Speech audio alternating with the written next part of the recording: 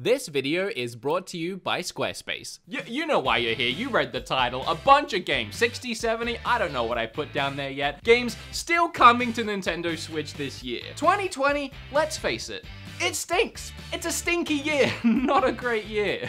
And so I really wanted to make this video just to give you guys something to be excited for, to look forward to this year. Here's what I did. I went to Nintendo Switch's official website. I filtered all games coming in 2020 by release date. There was over like 100 games. I haven't just taken every Switch game coming out from now to the end of the year, including shovelware and a bunch of crap no one wants to play. No, I painstakingly went through each one of those games and I took the good ones. The ones I felt like actually looked fun, games that I think you guys might enjoy, and games that actually, honestly, look really incredible. So just do me a favor, sit back, relax, and watch the entire thing from start to finish. Don't skip around looking for your favorite games. They're all good. So just sit back and have a good time. Maybe subscribe. Like half of you that watch my videos aren't subscribed. What's up with that? Drop a like if you wanna, and I'll see you at the end. And also throughout the entire thing. I'm not going anywhere. Okay, so everyone's really excited for the new Tony Hawk games, understandably, but don't forget, we also have a couple of skating games coming to Switch this year. First, we have Skater XL, which they say is the evolution of skateboarding games and moves the genre towards impressive physics-based gameplay. We'll see how that turns out. We also have Skatebirds. Skating games galore, yet still no Skate 4. Oh, that rhymed. In this one, you're a bird that can skate. I mean, do I have to say anymore? Rogue Company is a game coming to Switch by Hi-Rez Studios. Hi-Rez has already put a ton of free games on Switch, and Rogue Company looks like a battle royale kind of game. The animations are very stiff, but I do think it looks pretty fun. Bacon Switch, the couch co-op PvP game for up to 4 players. This game obviously gives off heavy Overcooked vibes, but every time I watch the gameplay, I am totally confused by what's going on. That being said, I look forward to playing this one with Kim. I hope we like it. Minako's Night Market is an action simulation game. Discover the secrets behind the town while managing your daily activities, completing various jobs, adventuring on whimsical quests, and crafting particular items in preparation for the weekly night market. There's about 20 hours of story-based gameplay that's open-ended for endless replayability. Gleamlight is a beautiful 2D action game that gives me Hollow Knight vibes, and that is not a bad thing. I'm adding Dungeon Defenders to this list. It's a co-op tower defense action RPG with bright, colorful visuals. Could go either way on this one, but I think it looks fun. The Survivalist is still coming in 2020. It's a spin-off sequel to the very popular escapist games. Quantum League. This is one I have my eye on. It's absolutely baffling how this game plays. I can see this either being really fun or super frustrating. It's kind of hard to explain, but each round is played on time loops with you and one other player, creating multiple instances of each other, going for kills and ring captures. It's bananas, and I hope that it's fun. Arguably the first big one on the list, No More Heroes 3 is still coming this year. We don't know when, and we had a very confusing trailer for it recently that looked awesome, but what the heck? Obviously, very excited. Other than the Hunter x Hunter characters, I didn't love Jump Force when it initially released, but if you're excited to battle it out as Goku vs Naruto, you can do that when Jump Force comes to Switch. I Am Dead is ironically a very charming puzzle adventure game with what I'm assuming has dark undertones since, you know, it's called I Am Dead. I'm actually really excited for this one. Sakuna, Rice, and Ruin. I'm bad at pronouncing things. Sakuna combines side-scrolling action with deep crafting and farming simulation. Also, it's so visually stunning, I could cry. This one is just one of my absolute favorites on the list, and I can't wait to play it. Okay, again, I'm adding Fuser to the list, even though it could go either way, because I think it looks really relaxing and just chill, actually. It's a DJ music mixing game loaded full of actually pretty fire tracks, and you can mix and match the beats, vocals, and do whatever it is that DJs do up there. Press buttons, oh. Just check out the trailer and listen to how it plays. It's very interesting. Oh, the Red Lantern. This is a story-driven roguelike adventure game set in an Alaskan tundra with an absolutely heart-wrenching trailer that has me buying this game just so I can find out if that good boy is okay. He better be okay, or else I'm getting a refund. Roki is another gorgeous adventure game filled with strange locations and even stranger creatures. Also, there's a giant adorable fox, so let me find my wallet. Oh, Axiom Verge 2, the long-awaited sequel to Axiom Verge, is still on the way to Switch this year. Very exciting. Next, we have Inmost. It's a story-driven puzzle platformer with more layers of atmosphere slopped on top than a butter on a biscuit in the South. Trust me, I live here. It's kind of gross. They just pour that stuff on. What I'm trying to say is it looks really cool. Double Kick Heroes. It's a metal rhythm shooter coming to Nintendo Switch first, and I mean...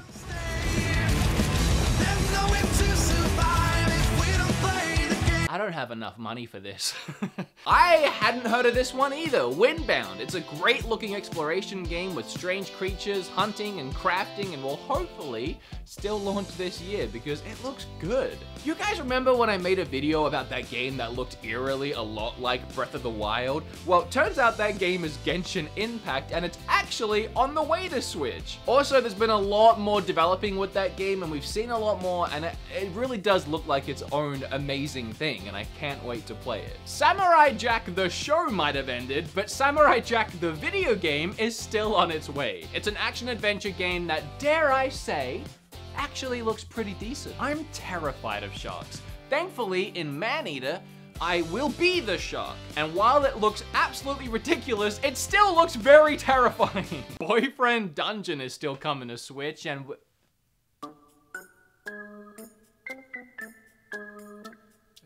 hold up a minute. They even got my abs perfect. Do I need a lawyer here? I'm not trying to say I look like that, but I look like that. Moving on, Spiritfarer is a cute game about dying. That's what they wrote, man. I don't know. Oh, this next one could be huge for you JRPG fanatics out there. Bravely Default 2. I am actually excited for this one. However, while I was researching for this video that you are currently watching, I only just found out that it's not being made by the same dev team that made all the other Bravely games. They actually passed this one on to a pretty much unknown brand new studio that before this game has only made like 2 mobile games that weren't received very well. Don't know what's going on there. Let's hope for the best for this Bravely Default 2. Cyanide and Happiness is taking a stab at the video game realm with a game very reminiscent to the recent South Park games. Interesting. I think by far the best Collector's Edition limited run games has done is for Golf Story. Well, I look forward to seeing what limited run might do with the sequel to Golf Story, Sports Story. It's a game about sports. Yay, sports! I am such a wimp. Like, it goes past my fear of sharks. I am just a big baby. I installed Blair Witch onto my Xbox the day it released, and I took 3 steps in the game, noped the heck out, and deleted the game from my hard drive. Well, I can do it all over again this year because Blair Witch is on the way to Switch. Hey, Blair Switch. Hey, how's it going? Thank you so much. I'm talking to you, whoever you are, that listened to my request, and you just sat back, relaxed, you've been vibing this whole time, you ain't skipping around. Thank you. I really do appreciate it. Let's keep going. You see this? You see it? I'll make it bigger. I'll expand it all the way across the screen. This game is called Blue Fire. And it's gone. Yeah, I'm buying it too. That one looks awesome. My true fans will know that I love pirate battleship games. It's a secret little nostalgic love I have. So it's pretty safe to say that I am excited for Sail Forth. The gameplay looks pretty good and it's just pretty. It looks really pretty. Holy freaking Joy-Cons, Batman! Baldo and the Guardian Owls is high on my list of games that I cannot wait for. It shoots out major Ni no Kuni vibes and has a world I just cannot wait to explore. I'm excited for this one, can you tell? If you've ever wanted to brawl it out with characters from Darkest Dungeon, Dead Cells, Owlboy, Axiom Verge, SteamWorld, Flint Hook, and many more, then Bounty Battle is the all-in-one indie fighter for you. Eldest Souls. Non-surprising by the name, it's a Souls-like game. Very challenging pixel art boss rush game. Oh, next we have Superliminal. I don't know about all of you, but this one has 100% of my attention. I love this mind-bending concept of forced perspective puzzles filled with optical illusions. I don't know. I like this kind of stuff. From the creators behind Journey, we have another groundbreaking social adventure set to warm your hearts. It's called Sky Children of the Light. Enjoy beautiful... You know what? I had you sold at the creators from Journey, didn't I? Yeah, I thought so. Moving on! Fogs! I'll be honest, I put this one on the list purely because it reminds me of Cat Dog. Alone in the world, there's a little cat dog!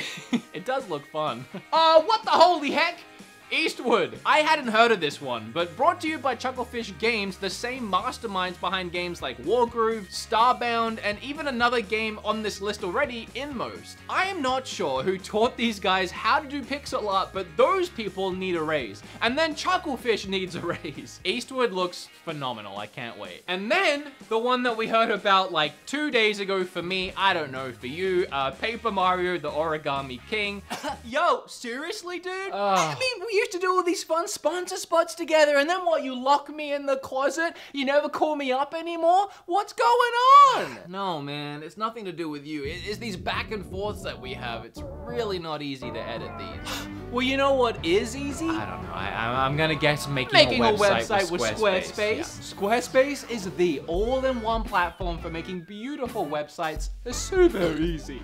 He is right. I already made myself a website using Squarespace, and it was really just as easy as picking a cool template, then moving a few things how I wanted them, adding some text, and bada bing, bada boom. Now people can find my merch and my videos right there on the website. Yeah, and you should make your own website too, whether it's for your business or own personal reasons. I mean, I made a website on Squarespace so I can sell my collection of used towels. Why would anyone want to buy a used towel? Oh, I don't know, but I've been tracking my sales through the website. Sold nothing? Literally nothing, yeah. This is why I kept him in the closet. Look, just go to squarespace.com for a free trial. And when you're ready to launch your website, go to squarespace.com/BeatEmUps to get 10% of your first purchase of a domain or website. Thank you, Squarespace, for giving me a reason to live. Do you want to get back to the video? I'd like to get back to the video. All right. Paper Mario, the Origami King. I'm excited. I look forward to playing a new Paper Mario, and I hope the combat is better than Color Splash. I hope you're an adult, or have an adult's permission, because Catherine, the mature action-adventure puzzler, is making its way to Switch on July 7th. It's a really quirky romp of a game with addictive puzzles and 13 different endings. Empire of Sin is a strategy game coming in spring that's hopefully a lot more fun than it looks. The Legend of Oh, hold on, wait a second, that doesn't sound right. The Legend of Heroes, Trial of Cold Steel 3. One heck of a title for hopefully one heck of a JRPG. This one will kill some time in isolation, that's for sure. I have been saying this since it was announced, but Minecraft Dungeons actually looks pretty good. It's a dungeon crawler set in the Minecraft world, and I'm down. I look forward to it. Don't at me, okay? I think it looks good. I also like Minecraft. World War Z is coming to Switch. This game is so much fun to play with friends. It's like Left 4 Dead, but with just a stupid amount of zombies. I remember Mafia 2. It's been a while. I look forward to replaying it on Switch. I remember it being, not exactly child-friendly. Brigadine, the Legend of Runecia. I don't frickin' know. This game looks a bit beyond me, but if you're a hardcore strategy fanatic, this game is an endless Warground strategy simulator that looks kinda like Fire Emblem, but cranked up to 1000. Comes out June 25th. Do with that what you will. The Almost Gone is a cute, relaxed little puzzle game consisting of these small dioramas and a bunch of point and clicking, and that's coming June 25th.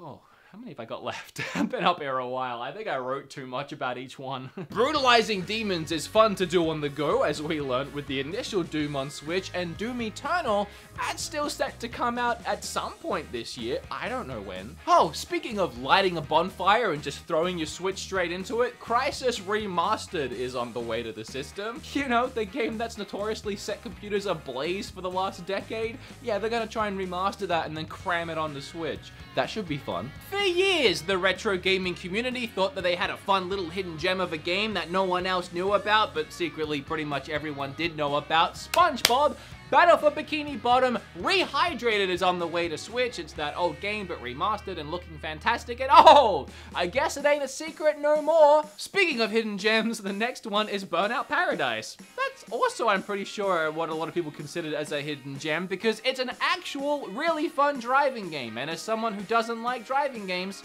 that's cool. Two of my all-time favorite point-and-clicks, Whispered World and Deponia, well, the creators of those games started here with their debut adventure game, Edna and Harvey, and that game is coming to Switch June 17th. There's a few turn-based strategy games on this list today. I'm down for that. I like them. And the next one is 1971 Project Helios. That one's June 9th. Deadly Premonition 2, which I forgot about while I was making the video, and I'm now adding this one in at the last second. What's better than paying full price for one game? Oh, paying full price for 51 games? The way Nintendo's been pushing and promoting Clubhouse 51, you'd think it's their next big IP next to Mario and Splatoon. I don't know how well this one's going to do, but it is 51 games crammed into one title, and I'm sure there's at least a few good ones on there. And Switch players do have a tough choice that day, June 5th, because the same day we're also getting Outer Worlds. We can finally play that on the go. Also, I've had it since release, but I decided not to play it and wait for the Switch version. Was that a good idea? I'll find out on June 5th. Hopefully it plays well. Wingspan is a relaxing strategy game about birds for 1 to 5 players. I don't know, man. That's what they wrote on their website. Wow, Ghost of Sushi. Oh, sorry, wait, hold on a second. Ghost of a Tale. I'd never heard of this one before, but look, you play as an adorable little mouse. Look at the way he waddles, so cute. This one's been out on Steam for a couple years, so you can go check it out before you buy it. It's an action RPG with stealth elements, and it's supposed to be pretty hard, even compared to the Souls games. Summer of Mara has you taking care of an island, exploring the ocean as you farm and craft your own adventure. The amount I know about Warhammer 4000 I could write on a postage stamp, but my friends seem to love it, and it's coming to Switch. So here it is on the list. Dreamscaper is an ARPG roguelike blending elements from brawlers, top-down shooters, and dungeon crawlers. The visuals here are also very interesting and drawing me in, so I'm gonna give this one a shot. Then, if Ninjala manages to release and not get pushed back again on June 24th, kinda has Splatoon and ARMS vibes, kind of. It's a crazy new battle game that honestly looks really fun, but I wouldn't know for sure because their crappy beta test was broken, but I'm still gonna get it. Okay, we're almost through it. Gosh, we're at May now, so all the ones I'm about to prattle off, they're all for this month, hopefully. Thanks for watching this far. Again, if you haven't skipped up to this point, oh, you get like 5 gold stars from me and a special prize. What's that special prize? Well, I hadn't thought about it. I don't even know why I said it. May 29th. That is a big day, and it's coming up pretty soon. Because we not only get the BioShock collection, we also get the Borderlands collection, and we get XCOM 2, and we get Xenoblade Chronicles. All on the same day, and those are the ones that you just probably know about. There's also a few more little indies hiding around the corner. So there's one called Little Misfortune, and don't let the art style fool you for this one. It's for mature audiences because, oh, creepy. And then one called Adam's Adventure, which it looks like a budget Uncharted game, and it got mixed reviews on Steam, but I'm just gonna throw it in here, screw it. May 21st, we have The Persistence, which was an absolutely terrifying PlayStation VR game that I refused to play. Brutal, horror, and roguelike, meaning every time you play it's different, so you never know what to expect. No thank you. And then a game called Resolution that looks awesome. And I even had to double check it wasn't made by the same team who made Hyper Light Drifter, because I'm getting some serious vibes here. Oh, my wallet is screwed, but I have my eyes set on this one as well. And last, we made it! Last! Depending on when this video comes out and when you watch this, I'm gonna throw it on the list here because Platinum Games themselves, which was a really cool moment for me because I'm a huge fan of Platinum Games and everything they do, they emailed me and sent me a code early for, I've had it a while now, Wonderful 101. Really exciting. So that comes out on June 19th. Check it out if you missed it on Wii U or if you liked it on Wii U. Oh, we did it! We made it all the way through. Please, let me know which ones you're excited for down below. And of course, as always, as you always do, because I can never escape it, it's inevitable, let me know which one I missed down below so I can be upset about it later. To all of you who watched this whole thing, thank you so much. That means a lot to me. If you had a good time here and you're one of those lurkers who aren't subscribed yet, and I know there's a lot of you, I'd appreciate it, getting close to 1 million. That's it from me. I'm gonna go lie down now. I like you, I love you, and Boyfriend Dungeon? My lawyers will be in contact very, very briefly. Okay, bye.